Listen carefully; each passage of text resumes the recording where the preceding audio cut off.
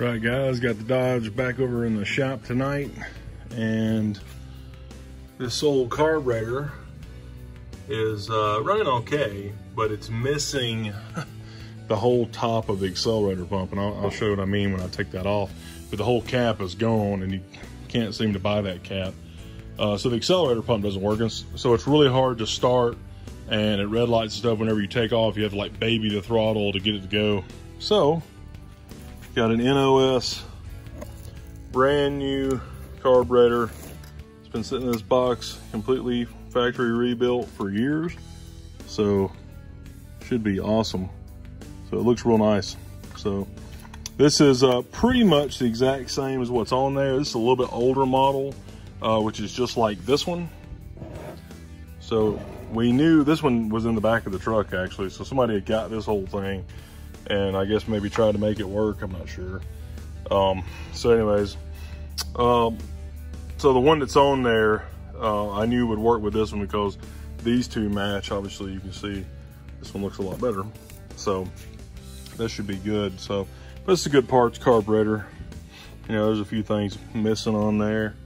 Get this other one off. Like I said, it's a good carburetor, but the top of the accelerator pump and cap is a different design. So pull this top off and show you what I mean. All right guys, so right here is where that accelerator pump is supposed to be. And like I said, the whole top cap is gone, so it's amazing it runs as good as it does. So new carburetor should fix all of our issues. We just got to get this other stuff unhooked and get this thing unbolted.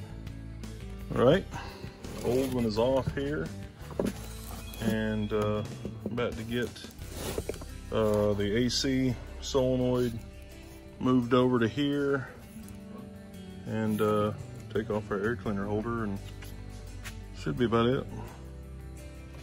All right guys, so solenoid on here now, that's hooked up, got it nice and tight on there, everything else is good. So now we're just gonna set this down into place. There we go. Get our choke hook backed up, kick down hook back up, the gas line hooked up, and all of our random vacuums and the throttle cable. So, that now. All right, so the choke cable, this goes through it and then clips onto it like that. So this has to go through your little lever there, but it's also got to go through this. So I'm trying to get that all lined up. There it goes. Snapped in, and then you just push this down and it holds it in. Pretty simple. So there's a few of those on here. That's the choke there. The other one is the kick down. And then you got throttle on there. The kick down one is the same way. It's just a little bit bigger because it's a larger rod, and it's around here. It clicks on the same way. So here's the clip for the throttle cable, and it pops in there and it slides up. This locks it on into place, and it's kind of weird. It's this little ball and this little thing here, and it goes onto a prefab rod. It sticks out of the carb linkage here. So it snaps on like that.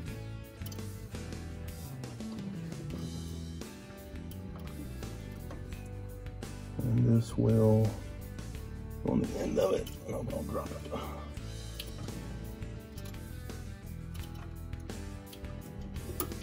There it goes. That's it. So now the throttle is all locked together.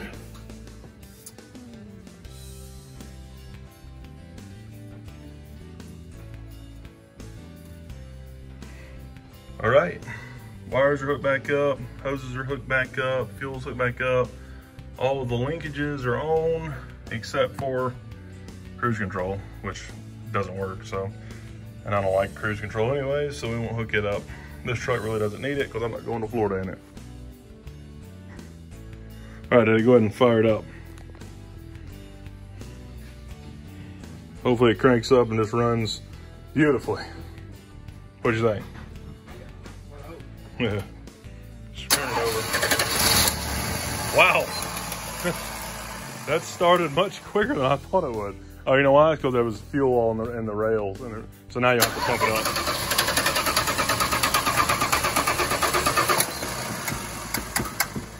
Nothing yet.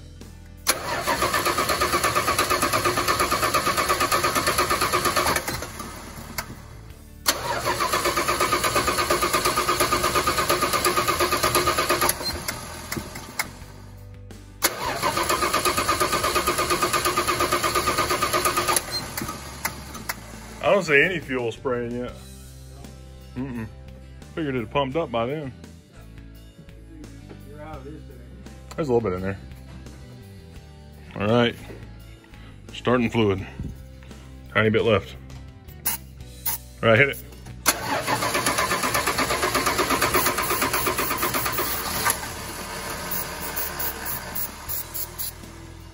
All right, hit it.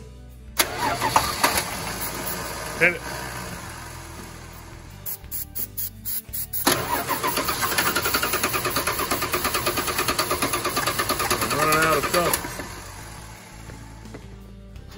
Gotta grab that other can. This one's out. I know it.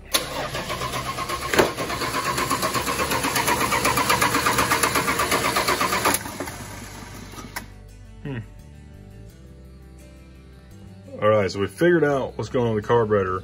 We ended up putting the old needle and seat actually is in this piece right here, which is kind of cool. We ended up taking the old one off of the carburetor we knew was working and put it in there. So the new one was stuck. I actually had to pull it out, and it went, you know, just from sitting over years. This is an NOS one, so it's been sitting around for a long time. Probably could have left the new one in, but I went ahead and put the old one in. We'll keep it for parts. And that seemed to work. I actually took the whole top of the carburetor off. I could see the gas spraying in. So now it's actually running. Go ahead and fire it up, Daddy. Look at that. Fired up quick, too, then. Yeah.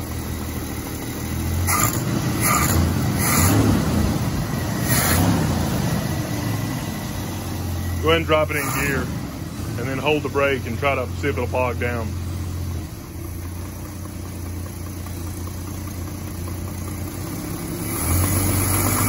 Oh yeah. No more dead spot, no more hard starting. It should be good to go now.